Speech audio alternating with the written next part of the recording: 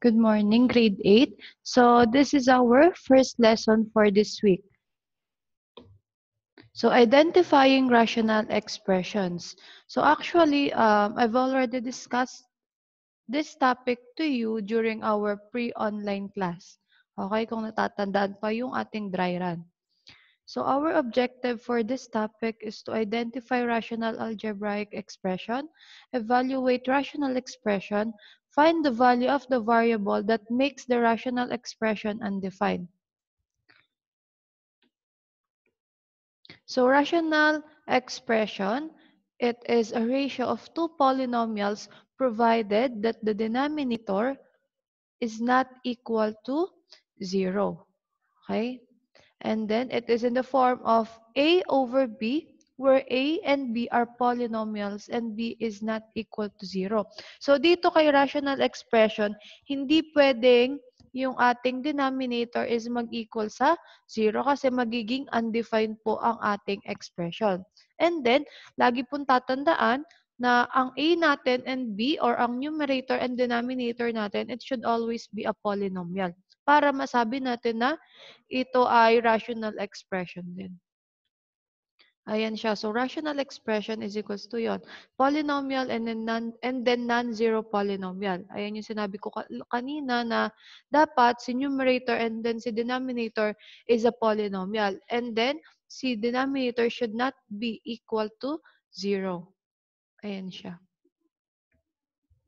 So, ang general rule on rational expression, so para ma-identify natin easily if the given expression is irrational, so tatandaan lang itong rules natin.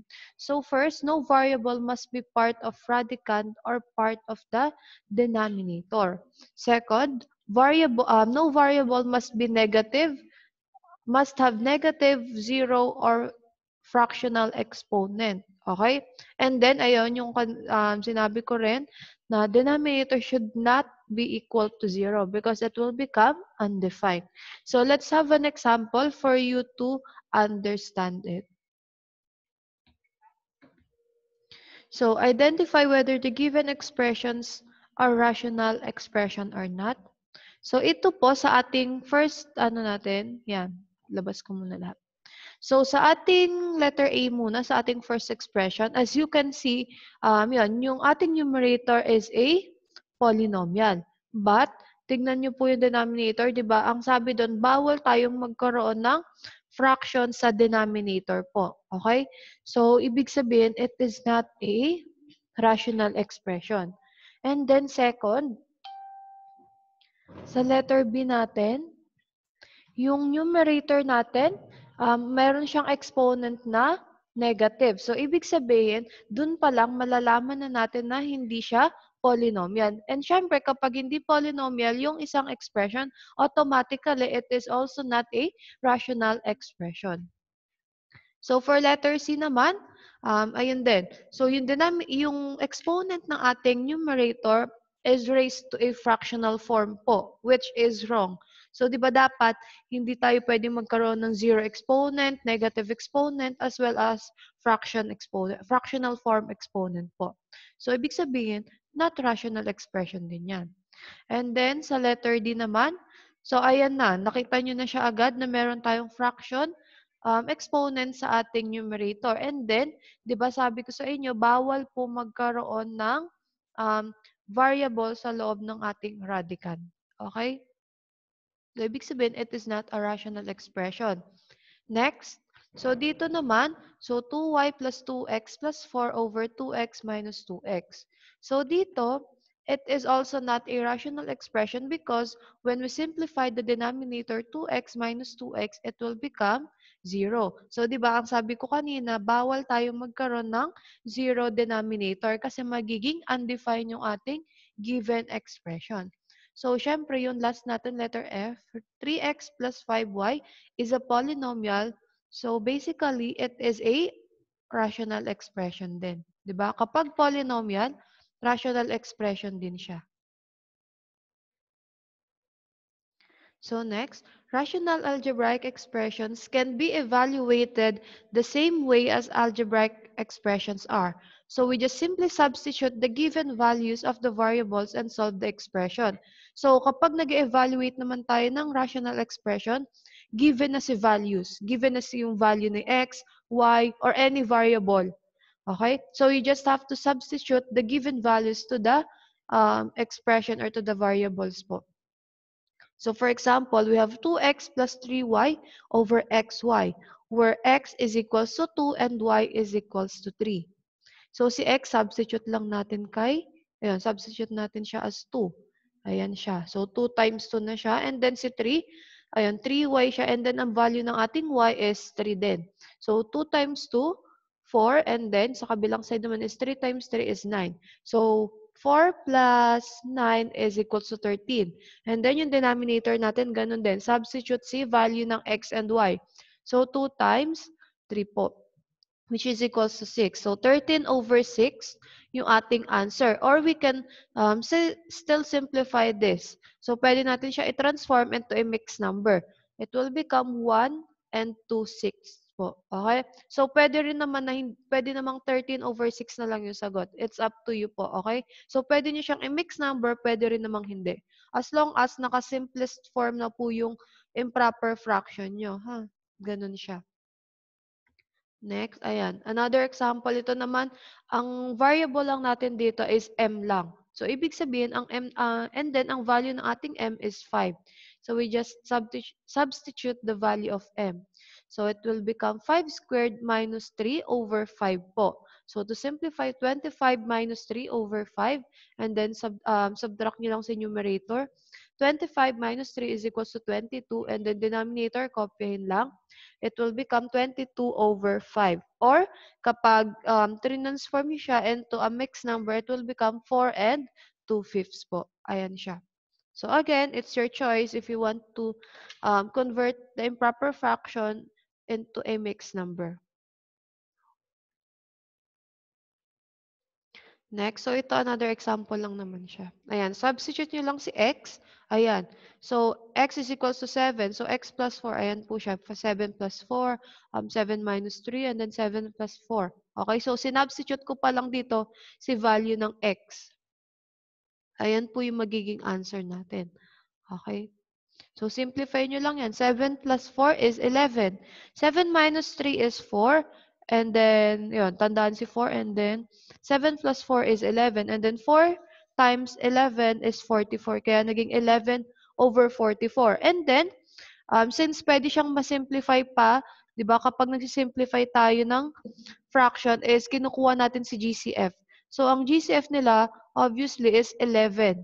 So, 11, divide nyo sila sa numerator and denominator. So, it will become 1/4 na lang po. Ayun na yung final answer natin.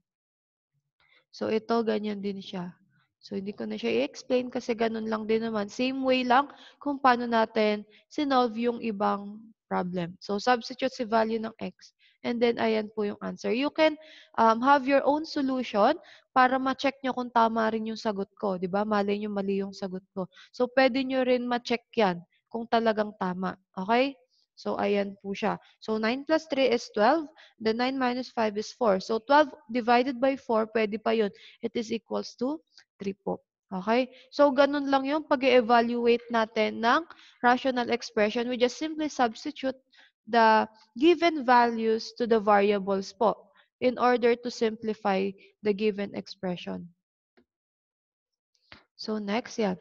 A rational algebraic expression is defined for all real numbers for which the denominator is not equal to 0. So it is undefined when its denominator becomes 0. So, di ba, as what I said a while back, the denominator should not be equal to 0 because it will become undefined. But this time, pagiging sa pag-complex stage tayo, gagawin natin, we will be thinking of a value of any variable or any number that will make the denominator equal to 0. Okay? So, ang goal natin for this next stage is maging undefined yung given expression. So, maging 0 si denominator po. So, yan. Find the values of the variables for which the rational expression is undefined. So, ayan siya. So, ito, we have negative 4y squared over y plus 2. So, yun, isa lang naman yung variable natin dito, which is si y. So, we will think of a number that would make the denominator 0. Okay? So, ang naisip ko dito is negative 2. Okay? Bakit po? Kasi 'di ba, negative 4 y squared ayun. Y squared is equals to ayun, y squared is equals to negative 2 squared din. So it will also be equal to 4. So 4 times negative 4 is negative 16. So hindi naman natin kailangan pakialaman diyan si numerator. Si denominator lang yung kailangan nating maging 0. So negative 2 plus 2 is equals to 0. So ibig sabihin, kapag negative 2 ang ating y, ibig sabihin magiging undefined yung ating expression. Ganun lang siya kadali. Okay? Next. Dito, ganun din. Think of a number. So, dito, kung mapapansin nyo kanina sa letter E, negative 2, gagawin nyo dito is, kung ano po yung kasama ni variable, ayan to, 'di ba? Y plus 2. So kung ano yung kasama niya, opposite sign of that number lang. So 'di ba positive 2 ang meron dito, so gawin yung negative 2. Okay? Para hindi na kayo mahirapan sa paghahanap ng value niya para maging 0 si denominator. So sa next naman, ito, x minus 5 and x plus 4. So hindi ko na pakikialaman si numerator since si denominator lang ang kailangan nating maging 0. Okay? And then, yan.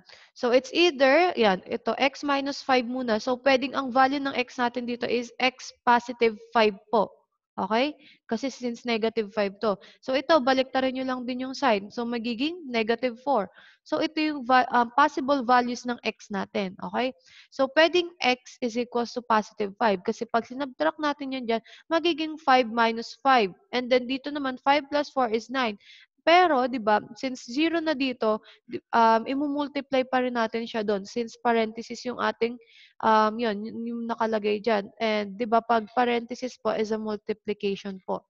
So, 0 times 9 is 0. Di ba? Any number that we multiply to 0, it will always be equal to 0 po. Ayan siya. So, ganun din kay negative 4 pag sinubstitute natin.